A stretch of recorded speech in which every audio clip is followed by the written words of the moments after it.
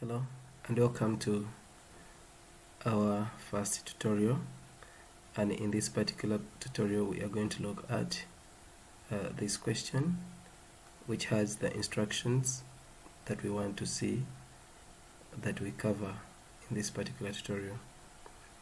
We have a question here stating or asking us to create a database using any database management system of our choice, and that we should call the database Kasale Limited.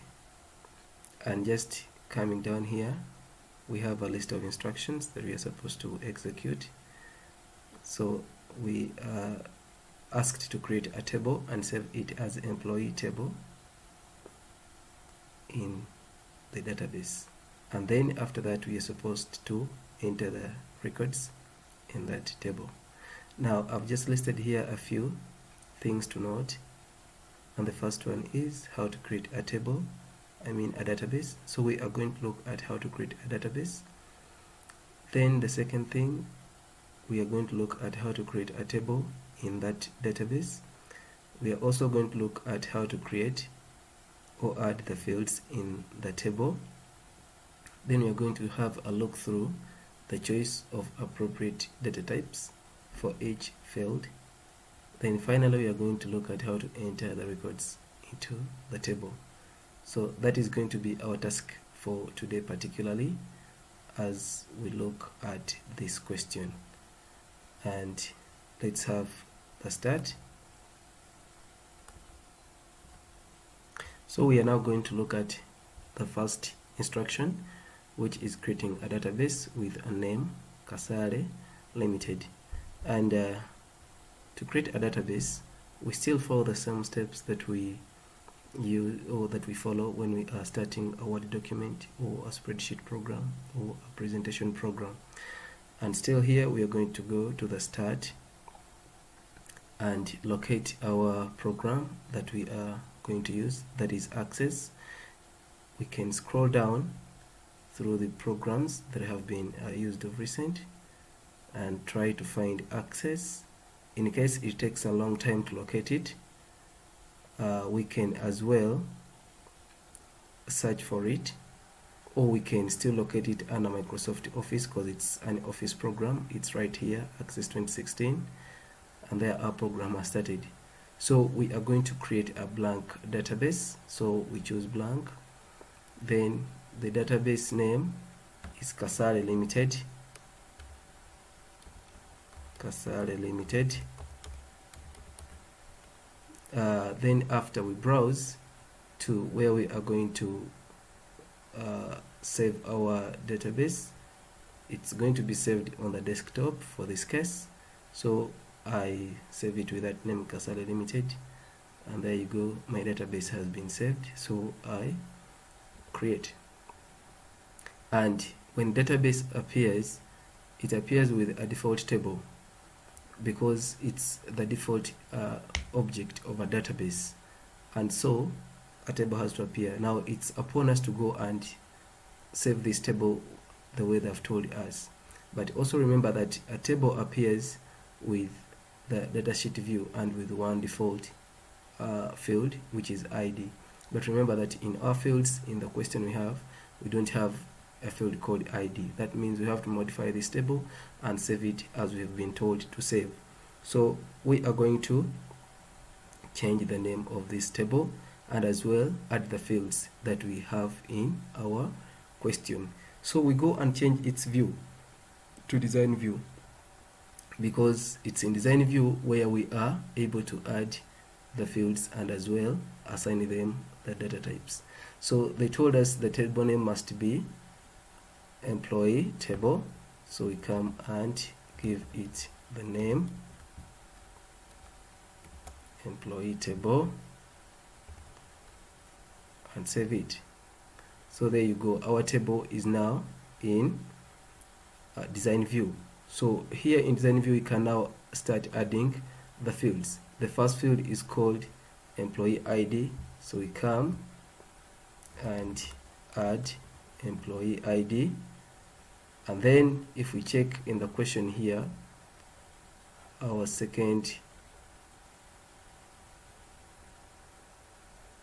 our second field is first name, then we have last name, we have date of birth, and we have residence. So we come and add them. So the second field is first name, then we have last name, then we have date of birth,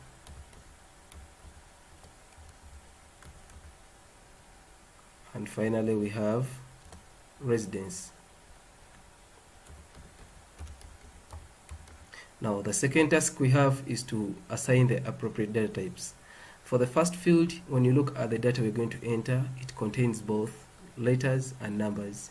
That implies we have to make a choice of a data type that can satisfy both the letters and the numbers.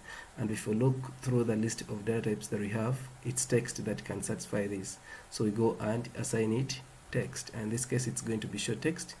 A name is a text, last name is a text. Then for date of birth, basically it has to be date and time. That's the only data type that can work for that particular field.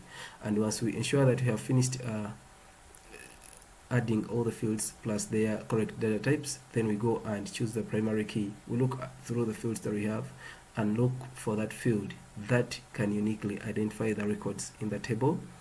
And if we check through, then it's employee ID that can only be assigned the primary key. So you come and assign the primary key, and indeed it's already here. Once this symbol over key appears, then you know that field has been assigned a primary key.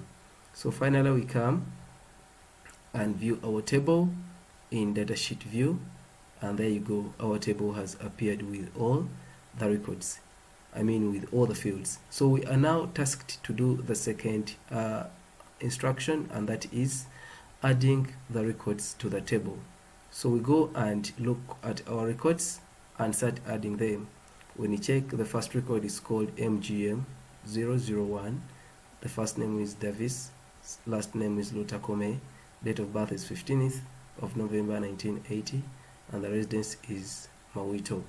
So we go to our database and add that record. So the record is MGM/001.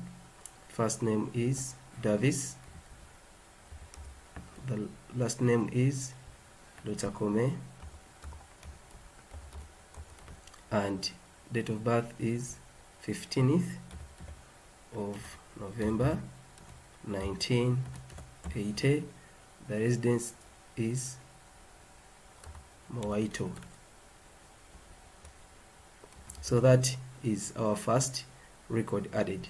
Now we go on to add all the other records as.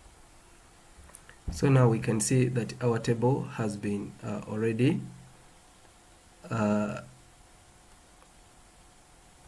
populated with all our records as assigned in the question. And so at this point we are now done with the points that we highlighted in our question. We have looked at how to create a database.